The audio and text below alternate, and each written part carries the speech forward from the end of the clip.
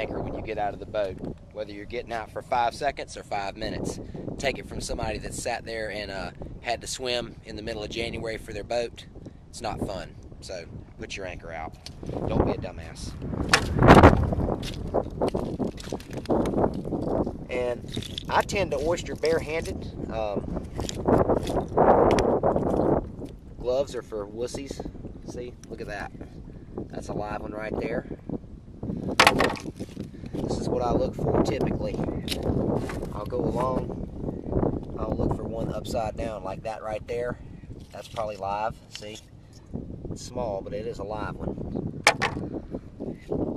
This one right here, that's live. That's actually a double decker.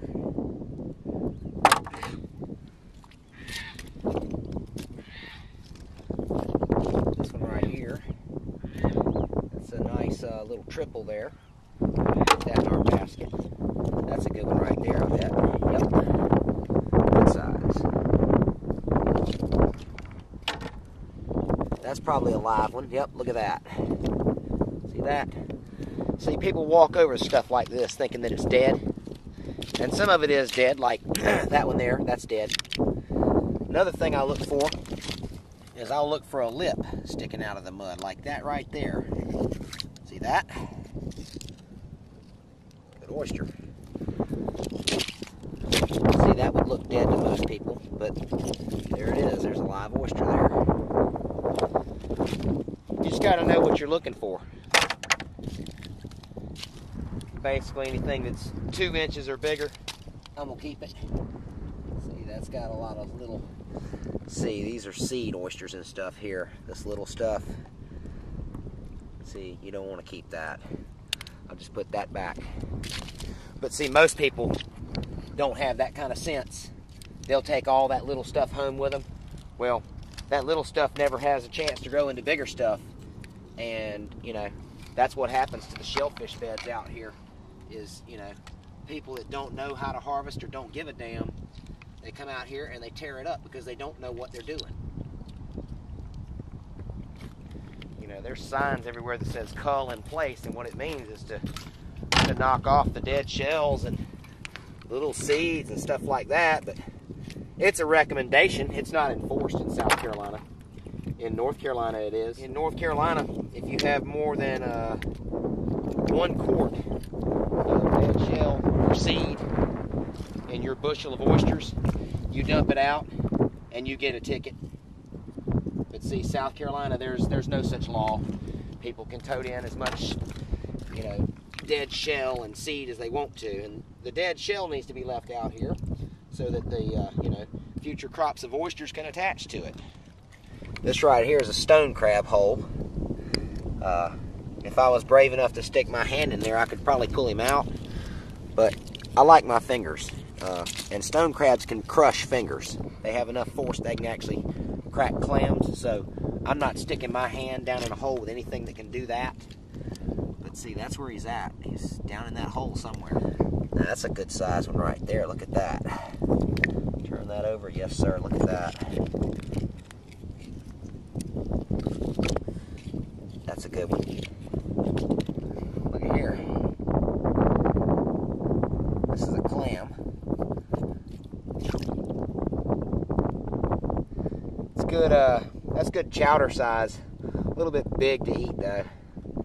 I don't like them that big. Kind of chewy. I've been waiting for this since May 15th.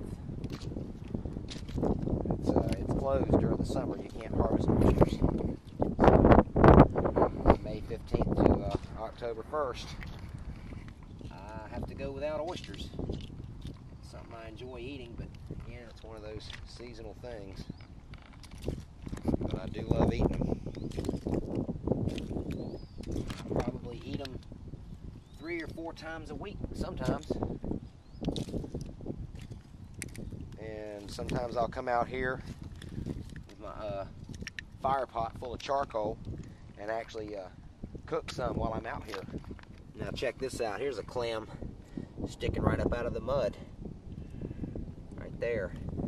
That's an old mossy back clam too.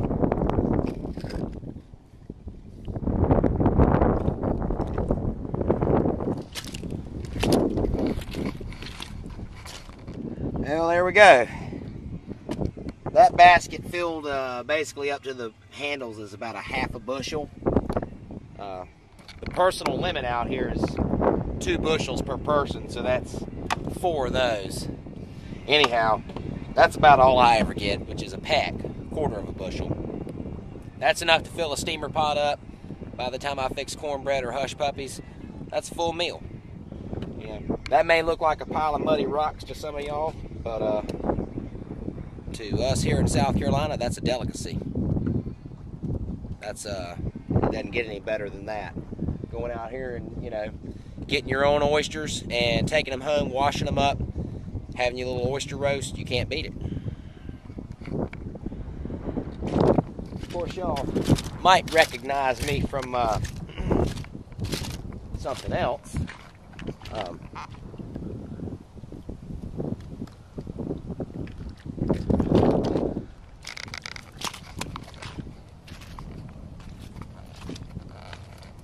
You just got to know how to walk in this stuff, and unfortunately for that film crew, they didn't.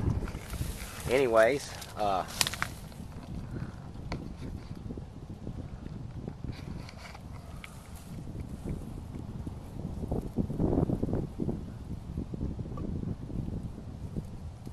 right back up in that corner over there is where it happened. Doing good.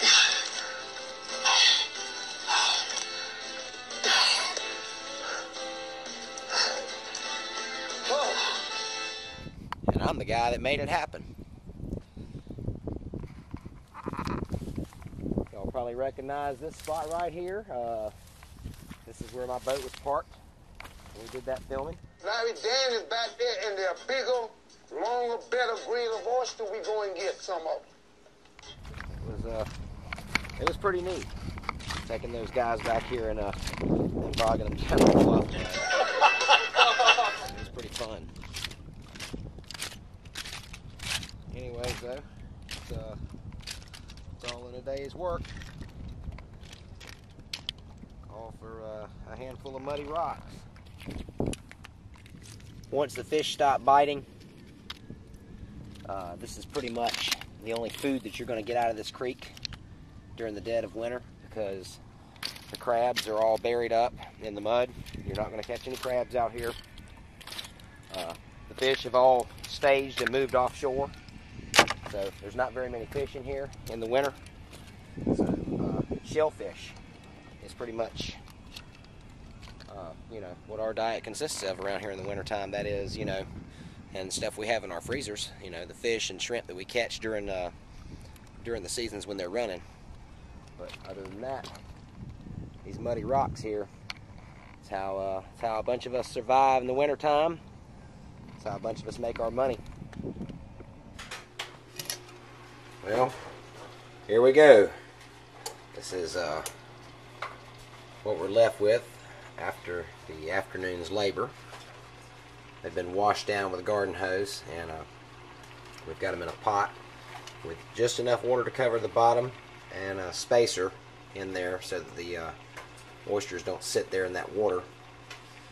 And basically you steam cook them for about 20 to 30 minutes until the shells pop open. Yep, and we have a little cornbread to go along with our oysters here, and that's a delicacy around this house.